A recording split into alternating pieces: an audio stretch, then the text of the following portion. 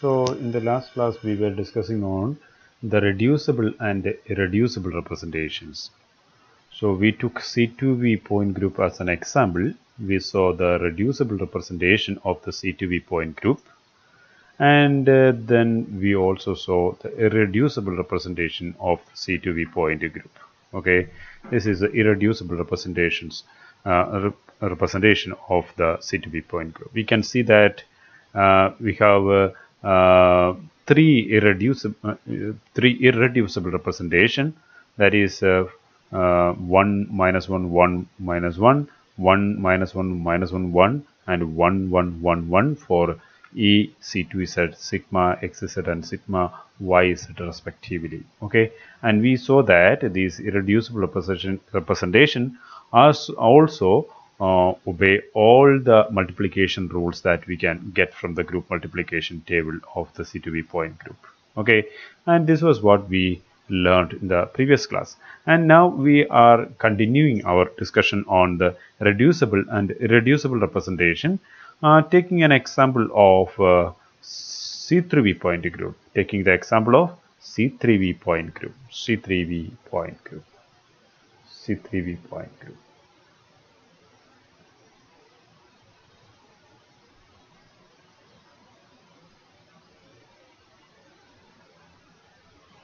Okay, so we take C3V point group as as the example to learn the reducible and irreducible representations. And we know that in C2V point group we have 6 elements. Which are these 6 elements? E, then C3, then C3 square, then sigma dash, sigma double dash, and sigma triple dash. Okay, these are the elements of the C3V point group. And we already know what is E. E is equal to identity, and therefore this is the matrix corresponding to identity 1 0 0 0 1 0 0 0 1. Okay, this corresponds to the identity. And what about C3? C3 is we already know how to construct the matrix for C3. I have already taken one class on this one. You can go back to my previous lectures and see how to construct the matrix for the C3 operation. Okay, I have already posted a video for the matrix representation of symmetry operations. There I have discussed how we can construct this matrix. So the C3 matrix is minus 1 by 2, minus 1 by 2, then minus root 3 by 2, then 0.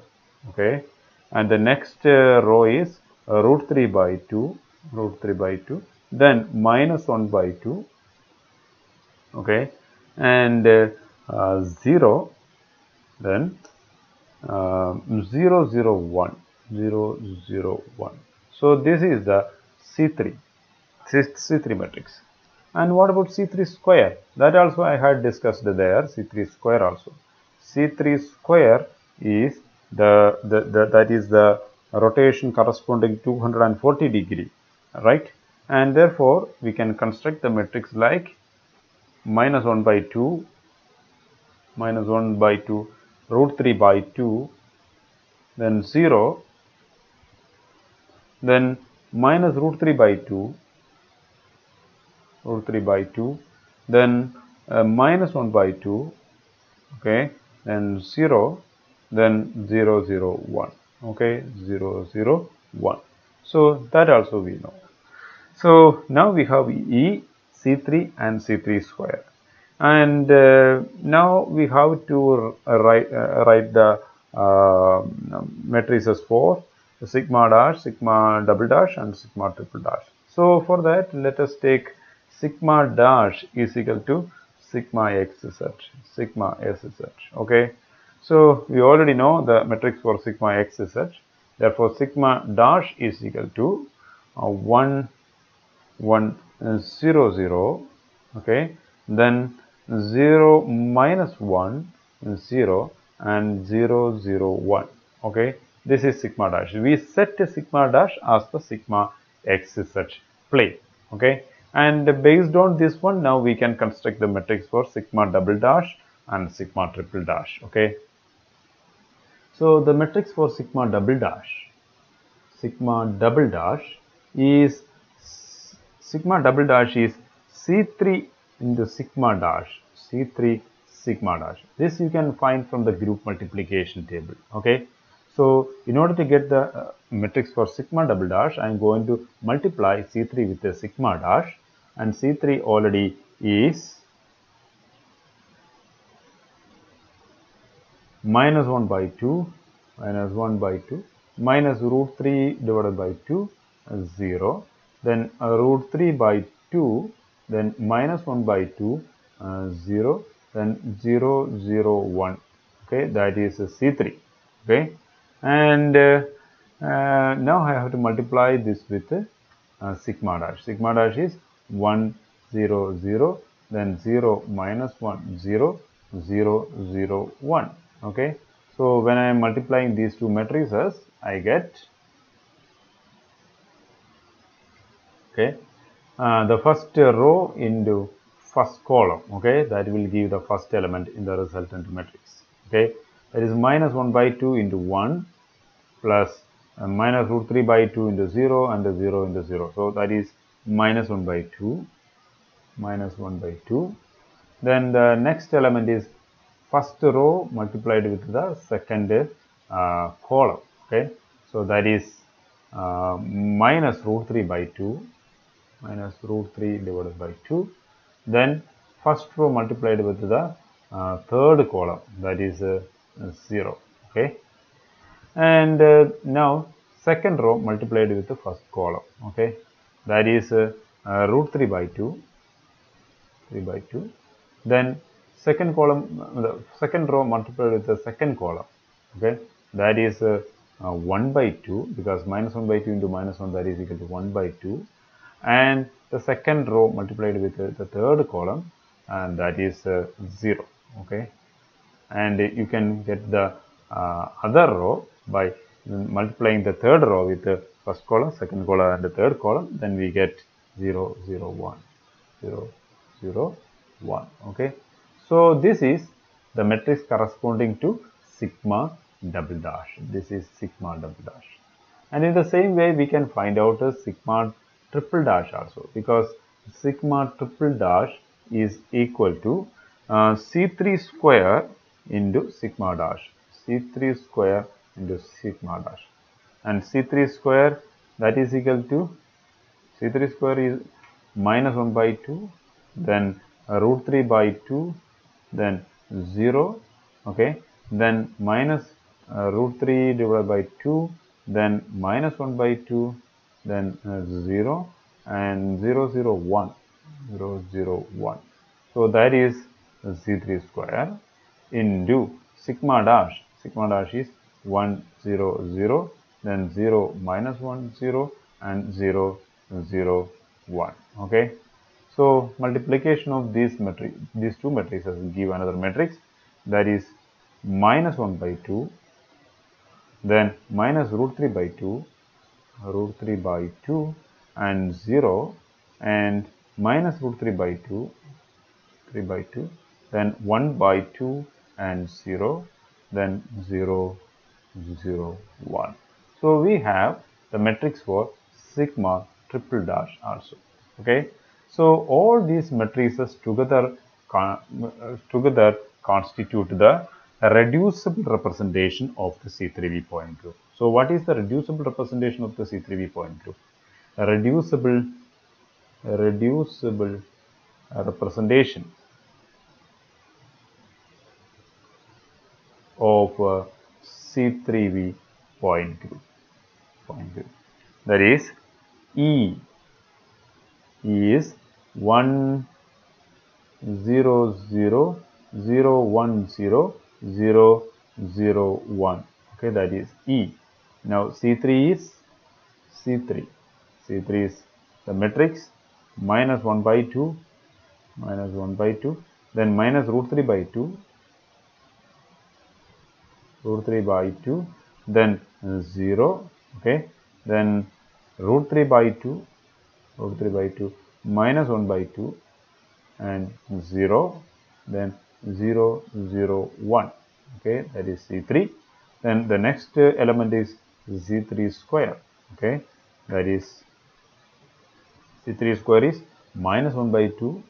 Okay, then root 3 by 2, then 0, then minus root 3 by 2, then minus 1 by 2, 0, then 0, 0, 1. Okay, so that is C3 square. Now sigma dash is 1, 0, 0, 0, 0, then 0, minus 1, 0, then 0, 0, 1. That is sigma dash. And now sigma double dash, that is equal to sigma double dash is minus 1 by 2, and then root 3 by 2, then 0, then root 3 by 2, 1 by 2, then 0. Okay, then 0, 0, 1. Okay, 0, 0, 1. And the last one is sigma triple dash, and that is equal to sigma triple dash is minus 1 by 2, then minus root 3 by 2, then 0, then minus root 3 by 2, 1 by 2, 0, then 0, 0, 1. Okay, so this is sigma triple dash. So this is the reducible representation for the C3V point group. Reducible representation. Why it is reducible? Because these matrices can be block factored again, right? This can be block factored again. But here you should be very careful while block factorizing these matrices. Okay, the rule is that you have to block factorize all the matrices in a representation in the same fashion, because we have 6 matrices here in this representation for the C3V point group, and we have to block factorize this in the same fashion. Actually, if you want to block factorize this one, you can block factorize like this, right? You can block factorize like this.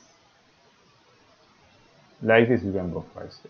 But the problem is that when you come here, you cannot do the same thing here, because if you do like this, some non-zero elements will be out of the box, right? So that is not possible. So this kind of a block factorization is not possible. Okay, so it is not allowed. So when you block factorize, you must be very careful that the block factorization should be in the same fashion in all the matrices. So the only possibility is that we have to block factorize it like this. Okay, so we have a 2 by 2 matrix here and a 1 by 1 matrix here. So this is the possible way of block factorization. Here also that is a possible way of block factorization. Okay, what about here? Here also this is the only possible way of block factorization. Here also that is the only possible way. Since we are doing this here, we have to do in the same way in other matrices also. So this should be done in this way. Okay, and this one also should be done in the same way. Okay, so all the matrices should be block factorized in the same fashion. Okay, so after this block factorization, we have the irreducible representations. Since this is not reducible further, so we can take it as an irreducible representation, which is a 2 by 2 matrix, and these ones are also irreducible representation. This is 1 by 1 matrices. So we have 2 irreducible representation. The first irreducible representation, first IR, and the first IR constitutes the 2 by 2 matrices or 2-dimensional matrices, right? 2-dimensional matrices. First IR constitutes 2-dimensional matrices. What are these 2-dimensional matrices? Okay, these are 1, 0, 0, 1. Okay, this is from here, and the next one is minus 1 by 2, minus root 3 by 2, then root 3 by 2, then minus 1 by 2. Okay, this one. And from C3 square we have minus 1 by 2 root 3 by 2, then minus root 3 by 2 minus 1 by 2. Okay, then we have from sigma dash 1 0 0 minus 1. Okay, then we have minus 1 by 2 root 3 by 2, then root 3 by 2 1 by 2. Okay, and then we have minus 1 by 2 minus root 3 by 2, then minus root 3 by 2, then 1 by 2. Okay, so these are the 2 by 2 matrices or two-dimensional matrices. This is the first irreducible representation we have obtained from the block factorization of the three-dimensional matrix. Okay, and the second irreducible representation, second irreducible representation. Second irreducible representation is a one-dimensional representation. That is one-dimensional. Okay, which are they? That is matrix 1, then again 1, then again 1, then 1, then 1, and again 1. Okay, this is the second one-dimensional representation. Okay, so now we have two irreducible representations here. Okay, and the first irreducible representation is a two-dimensional representation, and the second irreducible representation is a one-dimensional representation. Okay, and I showed you this this example to make you understand that the block factorization should be done in the same fashion in all the matrices. Okay, that is a very important requirement when you are constructing the irreducible representations. Okay, and that's all. So I hope you understood what are reducible and irreducible representation from this example also. So we already discussed this in detail in the previous class, and in this class we are just taking one more example, that is the C3b point group.